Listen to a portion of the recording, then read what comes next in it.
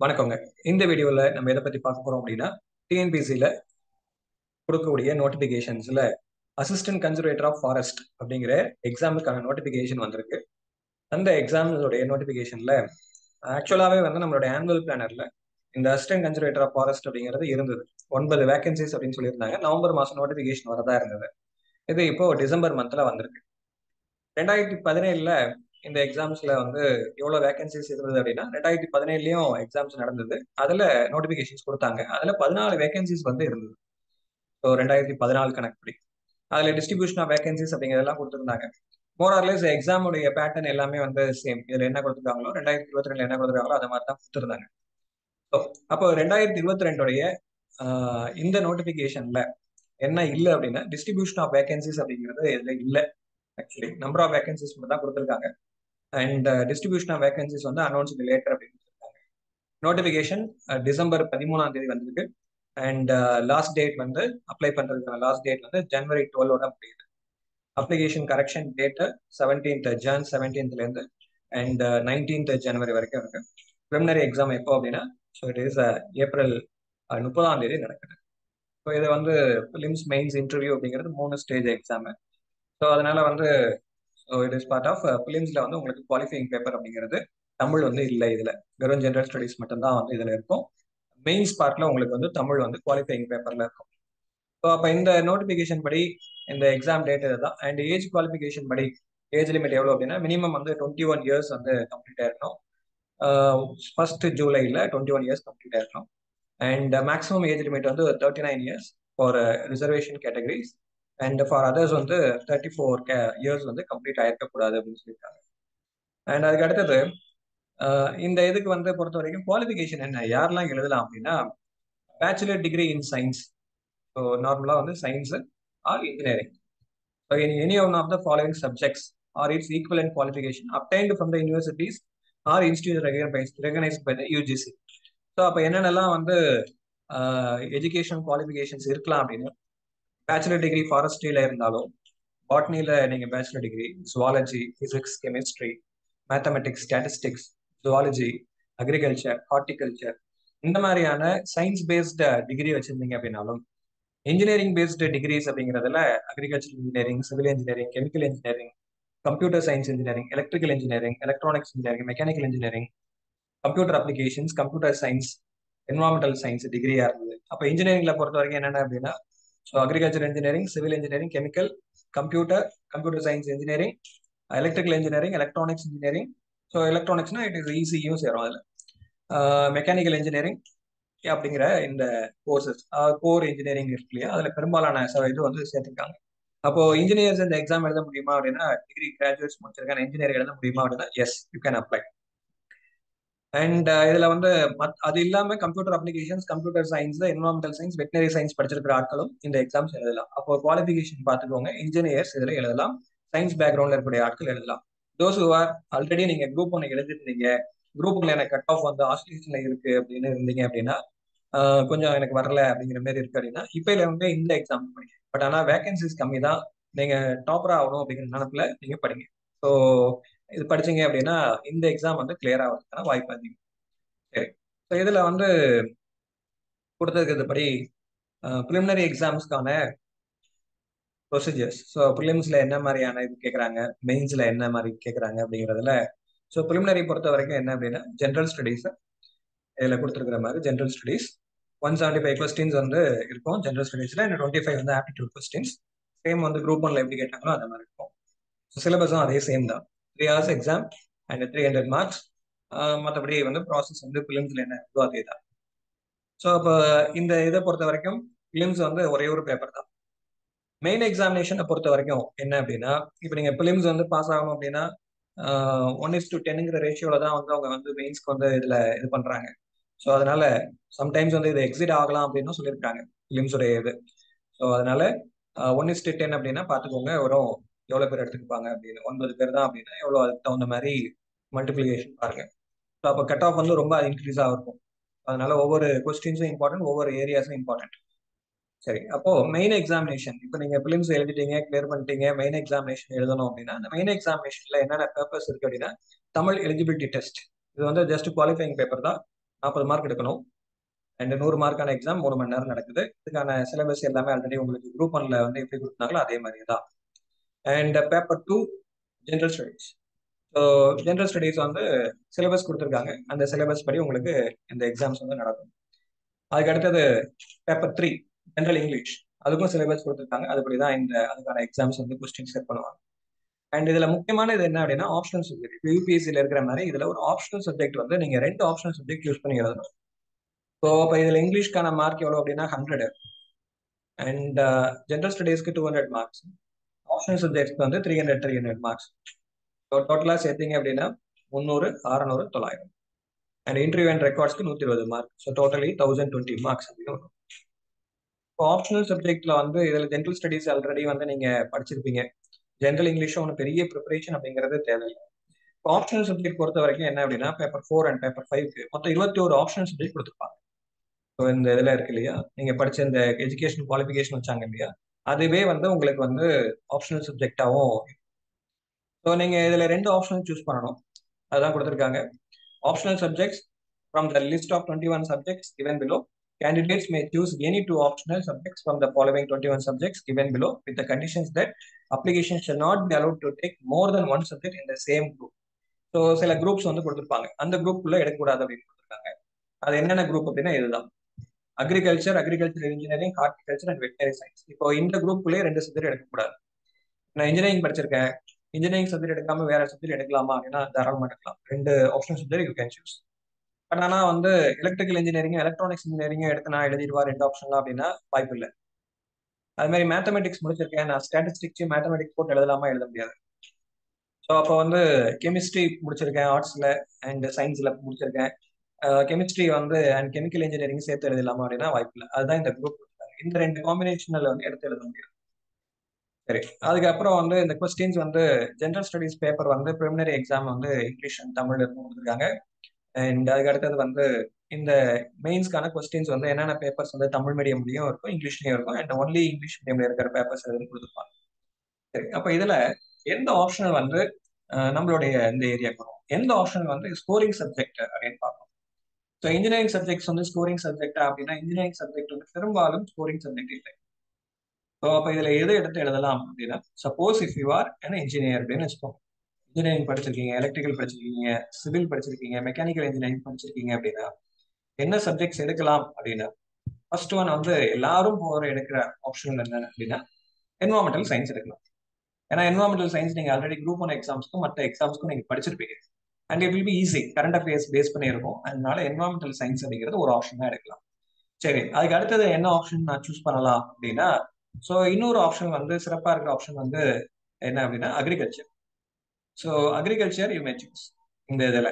எதனால அப்படின்னா அக்ரிகல்ச்சரும் வந்து நீங்க கரண்ட் அஃபேர்ஸ் ஓரியன்டா நிறைய படிச்சிருப்பீங்க, உங்களுக்கு கொஞ்சம் ஓரளவுக்கு நாலேஜ் வந்திருக்கும்.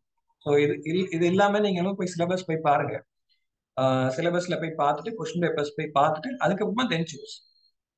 நான் என்னுடைய வியூ சொல்றேன். அக்ரிகல்ச்சர்ல நிறைய வந்து மார்க் எடுக்கிறதுக்கோ அது படிக்கிறதுக்கான ஸ்கோப் வந்து நிறைய உங்களுக்கு முன்னாடியே கிடைச்சிருக்கும். அக்ரிகல்ச்சர் பத்தி ஓரளவுக்கு தெரிஞ்சிருக்கும், நம்மளுமே ஸ்கூல் புக்ஸ்ல படிச்சிருப்போம் அக்ரிகல்ச்சர் பத்தி. ஸோ அதனால இட் இஸ் பெட்டர். அக்ரிகல்ச்சர் ஒரு நல்ல ஆப்ஷன். இல்ல நான் வந்து ஜியோகிரபி எல்லாம் வந்து நல்லா எனக்கு தெரியும், அவர் வந்து எர்த் சயின்ஸ் பத்திலாம் எனக்கு நல்லா தெரியும்னா ஜியாலஜி எடுத்து படிக்கிறது better. And horticulture also it is a very good thing. But ஆனால் கம்பேரிட்டிவ்லி இந்த அக்ரிகல்ச்சர் அண்ட் ஜுவாலஜி நல்லா வந்து சொல்லியிருக்கேன். சப்போஸ் நான் வந்து science background, botany, zoology, physics, chemistry எனக்கு இருக்கு அப்படின்னா ஒன்று என்வரான்மெண்டல் சயின்ஸ் கொடுத்துட்டு அதோட சேர்த்து நீங்க கெமிஸ்ட்ரியோ, பிசிக்ஸோ, ஜுவாலஜியோ, பாட்னியோ எடுத்துக்கிட்டா நல்ல ஸ்கோரிங் சப்ஜெக்ட் அப்படின்னு எடுத்துக்கலாம். சரி, அப்போ இதுல 2 ஆப்ஷன் சூஸ் பண்றது முக்கியம். ஏன்னா மார்க்ஸ் வந்து 300 மார்க்ஸ் இதுதான் டிட்டர்மினிங் ஃபேக்டரா இருக்க போது. இங்கிலீஷும் அண்ட் ஜிஎஸும் வந்து டிட்டர்மினிங் ஃபேக்டர்ல ஓரளவுக்கு தான் இதா இருக்கும். அதிகப்படியான மார்க்ஸ் வந்து கொடுத்துருக்காது எதுக்கு அப்படின்னா இதுதான். சரி, அப்போ இந்த எக்ஸாம்ஸ்ல பொறுத்த வரைக்கும் சிலபஸ் பாத்தீங்க அப்படின்னு வச்சுக்கோங்க. சே ஃபார் எக்ஸாம்பிள் நம்மளுடைய இந்த எக்ஸாம்ல குரூப் 1 சிலபஸ் மாதிரி தான் பிலிம்ஸோட சிலபஸ் இருக்கு. அப்போ சிலபஸ் பாத்தீங்க அப்படின்னா scientific knowledge, general science, current events கொடுத்துருக்காங்க, ஜியோகிரபி கொடுத்துருக்காங்க, அண்ட் யூனிட் 4 வந்து நம்மளுடைய polity, that is Indian polity. அதுக்கப்புறம் வந்து யூனிட் 4 இந்தியன் நேஷனல் மூவ்மெண்ட். அதுக்கப்புறம் யூனிட் 5 வந்து நம்மளுடைய இந்தியன் பாலிட்டி கொடுத்துருக்காங்க அண்ட் இந்தியன் எக்கனாமி கொடுத்துருக்காங்க. ஸோ அதுக்கு அடுத்தது Indian national movement, history and culture, same அதே 10 யூனிட். ரைட்டா? ஸோ ஆப்டிடியூட் இருக்கு. இதுதான் வந்து 100 plus that is 175 + 25. And main எக்ஸாமினேஷன்ல compulsory Tamil இருக்கு இல்லையா, அதுக்கான சிலபஸ் ஆல்ரெடி நீங்க பார்த்துருப்பீங்க. இதுதான் வந்து கம்பல்சரி தமிழ். அண்ட் இது பொறுத்த வரைக்கும் paper 2, so general studies paper ஒரு பேப்பர் கொடுக்குறாங்க இல்லையா, அதில் ஹிஸ்ட்ரி கொடுத்துருக்காங்க, சயின்ஸ் அண்ட் டெக்னாலஜி கொடுத்துருக்காங்க. ஸோ சயின்ஸ் அண்ட் டெக்னாலஜியில் சேம் அதே தான். ஸோ இட் இஸ் இதில் வந்து ஆல்ரெடி நீங்கள் குரூப் 1 படிச்சிருப்பீங்க, குரூப் 2 மெயின்ஸ் படிச்சுட்டு இருக்கீங்க. அதில் இருக்கிற பெரும்பாலான சிலபஸ் இதில் வந்து அப்படியே இருக்கும். இந்தியன் பாலிட்டி இருக்கு, அதுக்கு அடுத்தது இந்தியா வெர்சஸ் ஃபாரின் நேஷன்ஸ் அப்படிங்கிறது இது ஒரு யூனிட்டாக கொடுத்துருக்காங்க. தட் இஸ் ஃபாரின் ரிலேஷன்ஸ் அப்படிங்கிறது. And Indian geography, current affairs, Indian economy, socio economic issues, same அப்படியே வந்து நம்மளுடைய இந்த குரூப் 2 மெயின்ஸ்ல இருக்கக்கூடிய யூனிட் அப்படியே கொடுத்துருக்காங்க. அதுக்கு அடுத்தது இதில் வந்து 8 யூனிட் தான். அப்போ வந்து ஒரு சிம்பிளான ஒரு இதுதான். அதனால இதுக்கு ஒன்றும் இம்பாக்ட் பெருசாக படிக்கணும் தேவை. இதில் பெரும்பாலும் வந்து socio economic issues, economy, current affairs, அதோட சேர்த்து பாலிட்டி, இது எல்லாமே வந்து ஒரே மாதிரியான சப்ஜெக்ட்ஸ் தான். இதுக்கு வந்து கரண்ட் அஃபேர்ஸோட லிங்க் பண்ணி தான் நீங்கள் படிக்கிறீங்க. ஈவன் ஃபாரின் நேஷன்ஸும் பற்றியான இதுவும் வந்து கரண்ட் அஃபேர்ஸ் பேஸ் பண்ணி தான் இருக்கும். சயின்ஸ் அண்ட் டெக்னாலஜி இதில் நீங்கள் பியூரா படிக்கணும் அப்படின்னா சயின்ஸ் அண்ட் டெக்னாலஜி இது வரைக்கும் படிக்கலன்னா நீங்கள் படிக்கணும். ஹிஸ்ட்ரி படிக்கல அப்படின்னா படிக்கணும். Already history படிச்சிருந்தீங்கனாலும் easy. ஸோ அதில் இதில் புதுசாக படிக்கிறதுக்கு அப்படின்னு ஒன்றும் கிடையாது. ஃபாரின் ரிலேஷன்ஸ் மட்டும் நீங்கள் கரண்ட் அஃபேர்ஸை பேஸ் பண்ணி படிக்கிற மாதிரி இருக்கும். சரி, இது வந்து ஜென்ரல் ஸ்டடீஸ் பார்ட். அப்போ அதுக்கு அடுத்தது பேப்பர் 3 அப்படின்னு சொல்லக்கூடிய இங்கிலீஷ் பார்ட் 100 மார்க் கேட்குறாங்க இல்லையா, அதுக்கு என்ன அப்படின்னா காம்ப்ளிகேஷன் கொடுத்துருக்காங்க, use of verbs, articles and ப்ரிப்போஷன்ஸ் கொடுத்துருக்காங்க, வெக்காபுலரி கொடுத்துருக்காங்க, லெட்டர் ரைட்டிங் கொடுத்துருக்காங்க. அதுக்கப்புறம் வந்து லெட்டர் ரைட்டிங் என்னென்ன கொஸ்டின்ஸ் அப்படிங்கிற ரேஞ்சுக்கு கொடுத்துட்டாங்க. இதுலேயே சிலபஸ்லேயே ப்ரெசன்ட் ரைட்டிங் கொடுத்துட்டாங்க, எஸ்ஏ ரைட்டிங். ஸோ மொத்தம் வந்து யூனிட் 6 யூனிட் தான் இருக்கும்போது அதுக்கான கொஸ்டின்ஸ் எப்படியும் பார்ப்போம். இப்போ லாஸ்ட் 2017-18 நடந்த மெயின்ஸில் எப்படி கொஸ்டின்ஸ் கேட்டிருக்காங்க. ஸோ அப்போ சேம் இதே தான். அதனால இதில் 6 யூனிட் தான் இருக்கு. இதுக்கு ஒன்றும் பெருசாக நீங்கள் படிக்கணும் அப்படின்னு அவசியம் இல்லை. ஆல்ரெடி வந்து படிச்சிருந்தீங்க அப்படின்னா இது ஸ்கூல் லெவல் தான், 10th ஸ்டாண்டர்ட் லெவலில் தான் இருக்க போகுது. இப்போ இது ஒன்றும் பெருசாக வந்து பெரிய கம்பல் இது பண்ணணும்னு அவசியம் இல்லை. ஸ்கூல் புக்ஸ் பார்த்தாவே போகும். சரி, அதுக்கு அடுத்தது நம்மளுடைய இந்த சிலபஸ்ல தட் இஸ் ஒவ்வொரு ஆப்ஷனல் சப்ஜெக்டுக்கான சிலபஸ் கொடுத்துருக்காங்க. பாட்னி, இது வந்து ஜுவாலஜி, அதுக்கு அடுத்தது டிகிரி ஸ்டாண்டர்ட்ல பிசிக்ஸ், நெக்ஸ்ட் ஒன் வந்து கெமிஸ்ட்ரி, மேத்தமெட்டிக்ஸ், தென் ஸ்டாட்டிஸ்டிக்ஸ், ஜியாலஜி, அக்ரிகல்ச்சர். அக்ரிகல்ச்சர்ஸ்ல என்னென்ன சிலபஸ் பாருங்க. இம்பார்ட்டன்ஸ் ஆஃப் அக்ரிகல்ச்சர் அப்படின்னு ஒரு யூனிட் இருக்கு, ஃபண்டமெண்டல்ஸ் ஆஃப் கிராப் ப்ரொடக்ஷன் அப்படின்னு இருக்கு, நேச்சுரல் ரிசோர்ஸ் மேனேஜ்மெண்ட் அப்படின்னு இருக்கு, அதில் சாயில்ஸ்லாம் பற்றி படிக்கிறோம்.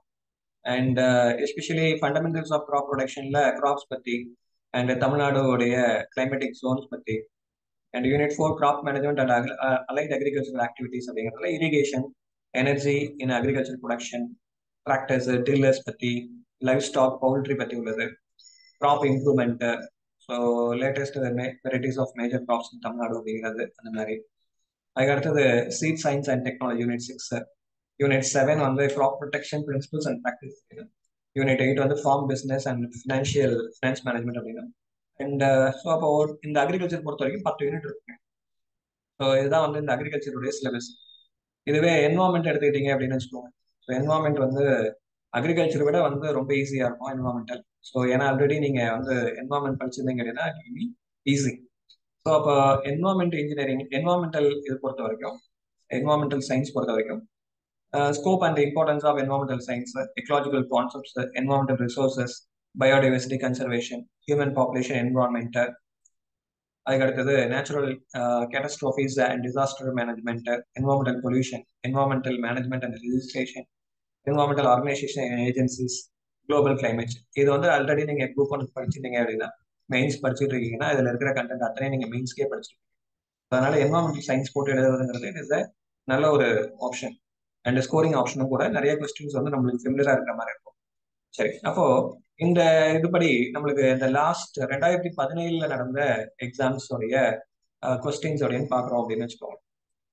ஸோ சே ஃபார் எக்ஸாம்பிள் இது வந்து என்வாரன்மெண்ட் பேப்பர். ஆக்சுவலி அந்த என்வாரன்மெண்ட் பேப்பர்ல என்னென்ன மாதிரியான கொஸ்டின்ஸ் எல்லாம் கேட்டிருக்காங்க அப்படின்னு பாருங்க.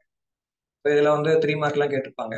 இப்போ பயோஸ்பியர்னா என்ன, அண்ட் மான்ட்ரியல் ப்ரோட்டோகால்னா என்ன, நைட்ரஜன் ஃபிக்சேஷன்னா என்ன, பயோம்னா என்ன, எக்கலாஜினா என்ன, மேஜர் சோர்ஸ் ஆஃப் சர்ஃபேஸ் வாட்டர்னா என்ன, மினரல்னா என்ன, நேச்சுரல் ரிசோர்சஸ் பற்றி, tiger reserves located in India அப்படிங்கிறது எங்கெங்கெல்லாம் தமிழ்நாட்டில் எங்கெங்கெல்லாம் இருக்கு, பாப்புலேஷன் எஜுகேஷன் என்ன, சகர்மாலா ப்ராஜெக்ட் என்ன, ஹெப்பாட்டிட்டிஸ் என்ன, டைப்ஸ் ஆஃப் பிளட், அதுக்கடுத்தது இன்டெகிரேட்டட் ஃபிளட் மேனேஜ்மெண்ட்னா என்ன, அதுக்கடுத்து ஏர் பொல்யூட்டன்ட் வந்து என்னென்னலாம் இருக்கு, சாலிட் வேஸ்ட் மேனேஜ்மெண்ட் பற்றி, நாய்ஸ் பற்றி, என்வரான்மெண்டல் இம்பாக்ட் அசஸ்மெண்ட் அப்படின்னா என்ன, ஸோ அதுலேயே இந்த லா சம்மந்தமாக உள்ளது, prevention and control of pollution act அப்படின்னா என்ன, ஐயூசிஎன் பற்றி, தென் அதுக்கடுத்தது convention on biological diversity, red data book பற்றி, கியோட்டோ ப்ரோட்டோகால், இது எல்லாமே வந்து நீங்க வந்து பிலிம்ஸ்ல பார்த்ததாவே இருக்கும். ஆல்ரெடி குரூப் 1 அண்ட் குரூப் 2 படிச்சிருந்தீங்கன்னா அப்படியே பார்த்ததாவே இருக்கும். ஸோ இதுலயுமே வந்து பாருங்க, soil profile, பயோஜியோகெமிக்கல் cycles, environmental impact, soil conservation, நான் governmental organisations for wild life conservation, எக்ஸிட்டிவ் conservation தான் என்ன, அர்பனைசேஷன் என்வரான்மெண்டல் ரிலேஷன்ஷிப் என்ன, major waste empower woman, so அது மாதிரி அதுக்கு disaster management information system and DMA in India. So அப்போ இதுவுமே வந்து நம்ம ஸ்கூல் புக்ல இருக்க பெரும்பாலான டாபிக்ஸ் வந்து ஸ்கூல் புக்லயே நம்மளுக்கு இருக்கும். இப்போ sensitive conservation, எக்ஸிட்டிவ் conservation, பயோஜியோகெமிக்கல் cycles, and அதுக்கடுத்து பயோம்னா என்ன, ஐயூசி என்ன, அதுல இருக்கக்கூடிய ப்ரோட்டோகால்ஸ், மான்ட்ரியல் ப்ரோட்டோகால்னா என்ன, இது எல்லாமே வந்து நம்மளுக்கு ஸ்கூல் புக்ல இருக்கும். அப்போ சோர்ஸ்க்கு வந்து நீங்க கவலை பண்ணணும் அப்படின்னு அவசியம் இல்லை. இம்பாக்ட், என்வரான்மெண்டல் இம்பாக்ட் நம்ம ஸ்கூல் புக்லேயே இருக்கும். ஸோ அப்போ இந்த என்வரான்மெண்டல் சயின்ஸ் எடுத்தீங்கன்னா ஓரளவுக்கு வந்து you can manage and 90 to 95% of syllabus you can cover from our school books it self. சரி, அடுத்தது நம்ம இங்கிலீஷ்ல என்ன மாதிரியான கொஸ்டின்ஸ் வந்து கேட்டிருக்காங்க அப்படின்னா, இங்கிலீஷ் பொறுத்த வரைக்கும் வந்து அவங்க கேட்டிருக்க கொஸ்டின்ஸ்ல ஆல்ரெடி சிலபஸ் கொடுத்துருக்கிறபடி இல்லை இது உண்டு நம்மளுக்கு வந்து இந்த மாதிரி யூசேஜ் ஆஃப் ஸ்னானியம்ஸ் இது கொடுத்துருக்காங்க, ஆன்டனம்ஸ் கொடுத்துருக்காங்க, அதாவது வேர்ப்ஸ் அந்த மாதிரிலாம் கொடுத்தோம் இல்லையா. அதுக்கப்புறம் காம்ப்ரிஹென்ஷன் கொடுத்துருக்காங்க. ஸோ இதில் இருக்கக்கூடிய கொஸ்டின் டேக் இந்த மாதிரி கொடுத்துருக்காங்க. ஸோ நம்மளுக்கு இதில் சில சேஞ்சஸ் வந்து கொடுத்துருப்பாங்க. பட் யூ ஷுட் ரெஃபர் இந்த கொஸ்டின் பேப்பர்ஸ் எப்படி இருக்குங்கிறத யூ ஷுட் ரெஃபர். சரி, அதுக்கு அடுத்து general studies. So general studies பொறுத்த வரைக்கும் இப்போ கொஸ்டின் பேட்டர்ன் வந்து மாறலாம். பட் ஆனால் இதில் இருக்கக்கூடிய கொஸ்டின்ஸ் உடைய குவாலிட்டி பாருங்க, என்ன மாதிரி கொஸ்டின்ஸ் கேட்குறாங்க. இதுலயும் 3 மார்க் கொஸ்டின்ஸ் கேட்டிருக்காங்க. அதுல இருக்கிற அந்த 9 யூனிட்டை பேஸ் பண்ணி தான் கொஸ்டின்ஸ் வந்து கேட்குறாங்க. குவாலிட்டில இருந்து கேட்டுக்கிறதுனாலும் சரி, இப்போ டவுன் சிண்ட்ரோம்னா என்ன, கிளைன்ஃபிளேட்டர் சிண்ட்ரோம்னா என்ன அப்படின்னா பிலிம்ஸ்லேயே ஆல்ரெடி நம்ம பார்த்துருப்போம் அதெல்லாம். அண்ட் அதுக்கடுத்து அட்வைசரி ஜூரிஸ்டிக்ஷன் ஆஃப் சுப்ரீம் கோர்ட்னா என்ன, ஆர்டிகல் 143. ஸோ இதெல்லாம் வந்து ஆல்ரெடி நீங்க பிலிம்ஸ்லேயே பார்த்துருப்பீங்க. So public accounts committee, BAC, இதெல்லாம் ஆல்ரெடி பிலிம்ஸ்ல பார்த்துருப்பீங்க. So 65th constitution amendment act, 101st constitution amendment act, இதெல்லாம் பிலிம்ஸ்ல உள்ள கண்டென்ட் தான். ஸோ அதனால இதுல ஒன்று பெரிய கஷ்டமா இருக்கிற மாதிரிலாம் இல்லை சிலபஸே. அண்ட் ஹியூமன் ரைட்ஸ் பத்தி, ஹியூமன் ரைட்ஸ்லாம் வந்து ரைட்ஸ் இன்க்ளூட் ஹியூமன் ரைட்ஸ் என்னென்ன இருக்கு, எம்ஜி எனர்ஜியை பத்தி கேட்டிருக்காங்க. ஸோ அதுக்கு அடுத்தது மின்டோ மாலி ரிஃபார்ம்ஸ் பற்றி, தென் பாலியூரித்தேன் பற்றி, ஓசோன் லேயர் டிப்ளீஷன் பற்றி, ஸோ டைப்ஸ் ஆஃப் ரெயின்ஃபால் என்னென்னலாம் இருக்கு, மெட்ரோ ரயில் ப்ராஜெக்ட்ஸ் பற்றி, டபிள்யூடிஓ பற்றி, சிவிசி பற்றி, அதுக்கு அடுத்தது நம்மளுடைய நான் கோஆபரேஷன் மூவ்மெண்ட் பற்றி, சோலார் கிரீன் ஹவுஸ் பற்றி, அண்ட் அட்மினிஸ்ட்ரேட்டிவ் ரிஃபார்ம்ஸ் கமிஷன் பற்றி, அர்பனைசேஷன் பற்றி, இதெல்லாம் தான் அவங்க கொஸ்டினாக கேட்டிருக்காங்க. ஸோ அதனால பெரும்பாலும் இதே இருக்கிற நம்மளுடைய குரூப் 2 பேட்டர்ல இருக்கிற மாதிரி 6 மார்க், 12 மார்க், 15 மார்க் இந்த ரேஞ்சில் கொஸ்டின்ஸ் வந்து கேட்கலாம். ஸோ இது வந்து படிக்கிறது வந்து ரொம்ப ஈஸி தான். இதுக்கு ஜிஎஸ் வந்து நீங்க ஆல்ரெடி படிச்சுட்டு இருந்தீங்கன்னா, ஆல்ரெடி நீங்க ப்ரிப்பேர் ஆயிருந்தீங்கன்னா ஜிஎஸ் இந்த எக்ஸாமுக்காக தனியாக படிக்கணும்னு அவசியம் இல்லை. அண்ட் இங்கிலீஷ் மட்டும் just you have to focus. Optional subject இப்போ நீங்க படிக்கணும். ஸோ ஆப்ஷனல் சப்ஜெக்ட்ஸ் பொறுத்த வரைக்கும் choosing on optional subject is important thing. So இப்போ நார்மலாக குரூப் 1 ஆல்ரெடி நீங்க படிச்சிருக்கீங்க அப்படின்னா என்வரான்மெண்டல் சயின்ஸ் எடுக்கிறது one of the best options. அது இல்லாமல் அனதர் ஆப்ஷன் என்ன டிபெண்ட்ஸ் அப்பான் உங்களோட கிராஜுவேஷனை பொறுத்து நீங்க ஆப்ஷன் எடுத்துக்கோங்க. இன்ஜினியரிங் முடிச்சிருக்கேன், எனக்கு இன்ஜினியரிங் நல்லா வரும் அப்படின்னா, மெக்கானிக்கல் எனக்கு நல்லா வரும் அப்படின்னா மெக்கானிக்கல் யூ கேன் சூஸ் சப்ஜெக்ட்ல. ஸோ அதனால இந்த எக்ஸாம்ஸ்க்கு வந்து டைம் வந்து இருக்கணும். ஸோ படிக்கிறதுக்கும் டைம் வந்து இருக்கு. அண்ட் நம்மளுக்கு எக்ஸாம் டேட் அப்படிங்கிறது அவங்க கொடுத்துருக்கிறது என்னைக்கு அப்படின்னா, ஸோ எக்ஸாம் டேட் வந்து உங்களுக்கு வந்து கொடுத்துருக்கிறது ஏப்ரல் 30 எக்ஸாம் வந்து கொடுத்துருக்காங்க. ஸோ இதுல இன்னும் வந்து நியர்லி 100 நாளைக்கு மேல இருக்கு, 110 நாளைக்கு மேலேயே இருக்கு. அதனால இந்த எக்ஸாமுக்கு வந்து பிளான்டா படிச்சீங்கன்னா, ஆப்ஷன்ஸ் வந்து இப்பயே படிச்சீங்கன்னா ஓரளவுக்கு வந்து கிளியர் பண்றதுக்கான பாசிபிலிட்டிஸ் அதிகம். Focus on GS and previous year question papers.